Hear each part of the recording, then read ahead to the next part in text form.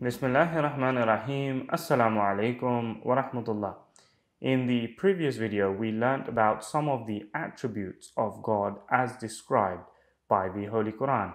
As usual, the link to the previous video as well as the book under study, The Philosophy of the Teachings of Islam, is given in the description below. In this video, we will start to learn about how Islam describes spirituality. But before we do get started, I'm pleased to announce that from next week onwards, inshallah, these videos will be made available and will be premiering live on a new YouTube channel by the name of What is True Islam, featuring a new webpage associated with muslimsdownunder.com. So please do make sure to check out and subscribe to this new YouTube channel, which I have linked below. Now, let's get started. اسمعوا صوت السماء جاء المسيح جاء المسيح. So far, we've learned about the natural conditions of man and how they transform into moral states. That in actuality, all moral states coincide with a natural state. Morality is utilizing one's natural condition according to one's intellect, keeping in mind the appropriateness of time and place. Now, spirituality is the condition which is induced internally within us according to the perfection of our physical and moral condition. Similarly, we've learnt about our natural urge of having a connection with something larger than ourselves, more particularly God Almighty Himself, and how God Almighty is presented in the Holy Quran. Now, we will take a deeper look at the spiritual conditions of man.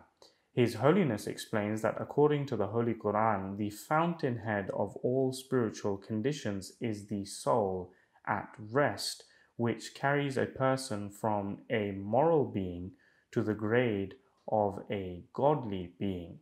The Holy Quran states in this regard, "And thou, O soul at peace, return to thy Lord well pleased with him, and he well pleased with thee. So enter thou among my chosen servants, and enter thou my garden." Spirituality can be manifested in various ways. However, the highest and purest spiritual condition according to the Holy Quran is that one should find comfort, satisfaction, ecstasy, and delight in the love of God. This condition is considered the heavenly life, or in other words, enlightenment, where one attains true peace and is bestowed with a heavenly life in this very world. Explaining this further, His Holiness states, "All the reproof that the reproving self administers to him on his unclean life, and yet fails to rouse fully his longing for virtue, and to generate real disgust against evil desires, and to bestow full power of adherence to virtue, is transformed by this urge, which is the beginning of the development of the soul at rest. On arriving at this stage, a person becomes capable of achieving complete prosperity. All the passions of self begin to wither, and a strengthening breeze begins to blow upon the soul, so that the person concerned looks upon his previous weaknesses with remorse. At that time, nature and habits experience a complete transformation, and the person is drawn far away from his previous condition. He is washed and cleansed, and God inscribes love of virtue upon his heart, and casts out from it the impurity of vice with his own hand. The forces of truth all enter the citadel of his heart, and righteousness occupies all the battlements of his nature, and truth becomes victorious, and falsehood lays down its arms and is put to flight. The hand of God is placed over his heart." The Holy Quran explains that these are the people within whose hearts God has inscribed true faith. Their faith is not merely a claim, but through righteous conduct, they become a living embodiment of true faith in God Almighty. They quite literally reflect the attributes of God. They live a truly fulfilled life of peace and balance and develop a true aversion to sin and falsehood and a strong connection with the truth for the sake of Allah alone and not any ulterior egotistical motives. Explaining this further, His Holiness states, all this pertains to the spiritual condition which a person attains at the third stage. No one can acquire true insight unless he arrives at this condition. God's inscribing faith on their hearts with His own hand and helping them with the Holy Spirit means that no one can achieve true purity and righteousness unless he receives heavenly help. At the stage of the reproving self, a person's condition is that he repents time after time, and yet falls down and often despairs and considers his condition beyond remedy.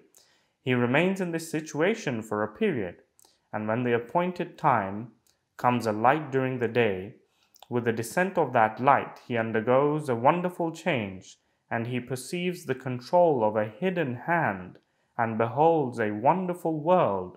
At that time he realizes that God exists, and his eyes are filled with a light which they did not possess before.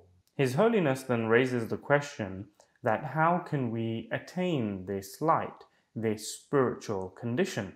He states that in this world of cause and effect, everything has a straight path, adopting which we can attain our desired objective or desired outcome. Everything has a particular method and procedure, and it is important that we also adopt the correct method and procedure in relation to spirituality. His Holiness explains, that method is not that we should seek to meet God only through the exercise of our reason and by following our self-appointed ways. The doors which can only be opened by His powerful hands will not yield to our logic and philosophy.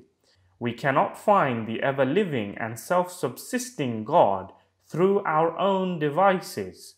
The only straight path for the achievement of this purpose is that we should first devote our lives, together with all our faculties, to the cause of God Almighty, and should then occupy ourselves with supplication for meeting Him, and should thus find God through God Himself. Bringing us to the end of today's dars. In the next video, inshallah, we'll be learning about the most excellent prayer for attaining spirituality, i.e. a living connection with God.